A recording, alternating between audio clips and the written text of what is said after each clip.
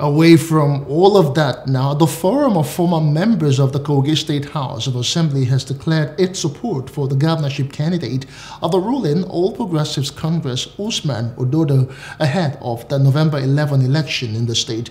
The forum, which comprises the entire past lawmakers in the state from 1999 across political parties, also resolved to go back to the different communities to ensure resounding victory for the APC candidate.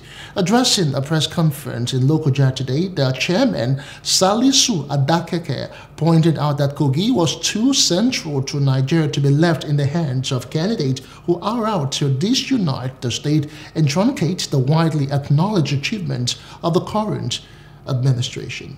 Hello, hope you enjoyed the news. Please do subscribe to our YouTube channel and don't forget to hit the notification button so you get notified about fresh news updates.